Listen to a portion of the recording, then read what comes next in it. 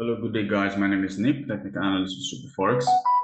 Today, we shall be looking at a technical analysis on the currency pair, the Eurozone to the United States dollars. And first, we'll be talking about fundamentals before we move right down ahead to technicals, which is purely what we're seeing on the chart. Now, we have noticed that the European markets have edged higher amid hopes of central bank policy softening. And of course, the European stock markets opened broadly higher on Tuesday, continuing the previous session's positive tone as investors digest quarterly earnings from the banking sector, while a key guide of German business sentiment came in above expectations.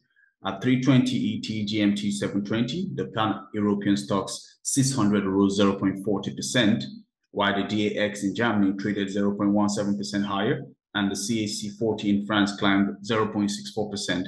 Meanwhile, the FTSE 100 fell slightly by 0.36 as Rishi Sunak sets to become the UK's newest prime minister later.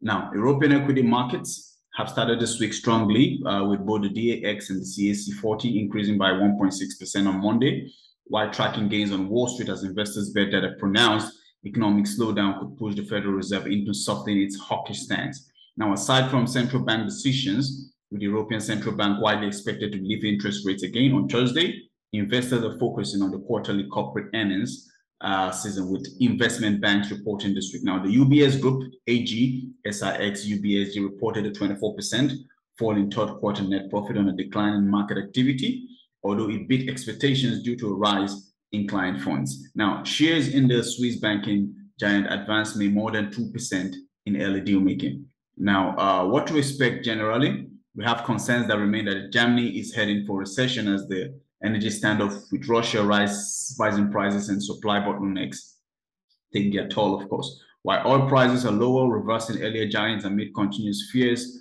over slowing global demand growth, particularly from China, the world's largest importer of crude oil. Now, what to expect? We are seeing a most recent support zone right here on technicals. And the support zone is very close to the one at 0.98138, which is 41 pips below. Now, what we're expecting is a probable push up to break out of this resistance zone at 0.99018 and a push up to the upside. We're looking at nothing less than 60, 70 pips from that trade, of course, which is good money. Now, if we were to make our trade and let our trade run up to this point, checking our 4 hours time frame, we have nothing less than 120 pips plus to boost off from this, which of course is good money. Now that's our technical analysis on today's currency pair. Now let's move over to the stock markets. Hello guys, now today on today's stock markets, we'll be having a look at Kraft Heinz.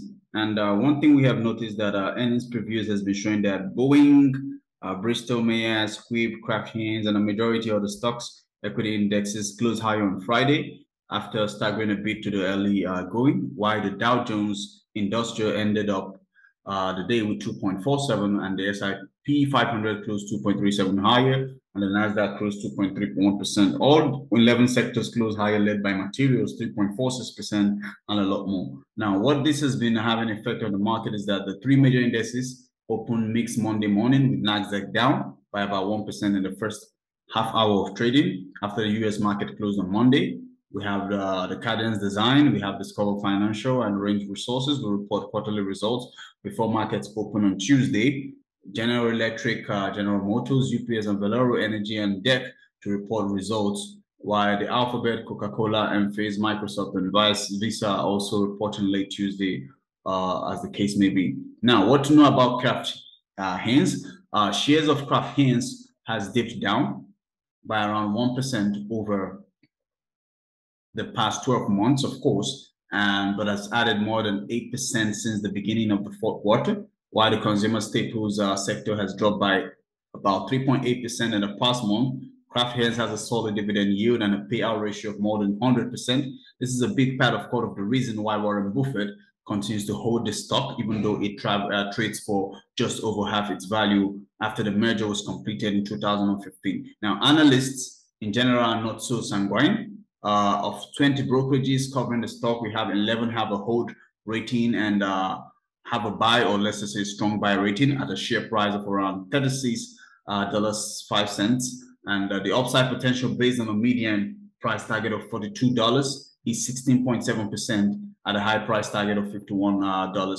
The upside potential is 41.7%, of course, while Kraft Heinz is expected to post third quarter revenue of $6.28 billion, down 4.1% sequentially and by 0.6% year over year. An adjusted EPS of forecast at 0.5%, 56 cents, down 20% sequentially, and by 13.8% year over year for the full 2022 fiscal year. Analysts are looking for EPS, of course, $2.66, down 9.4% year over year on revenue. Now, of 26.1 billion, down by 0.1%, the stock trades at about 13.6 times expected 2022 EPS.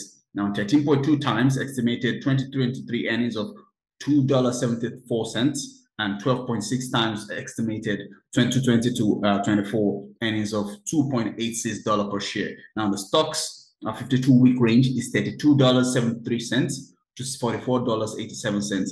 Now, Kraft Heinz pays an annual dividend of $1.60, while yield of 44.54%, while the total shareholder return for the past 12 months was about 3.4%, of course.